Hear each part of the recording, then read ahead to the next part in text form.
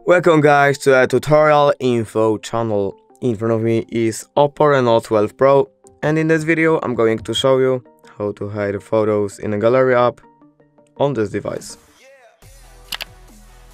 Okay, so firstly to do this we have to open our photos, and now here we have to choose the photo that we want to hide. For example, I want to hide this photo, so all I have to do is hold on this photo and click here set as private. Now I have to click OK, and now as you can see this photo is moved to private folder. Now we have to enter our privacy password, and basically that's it. Thank you guys for watching. Bye.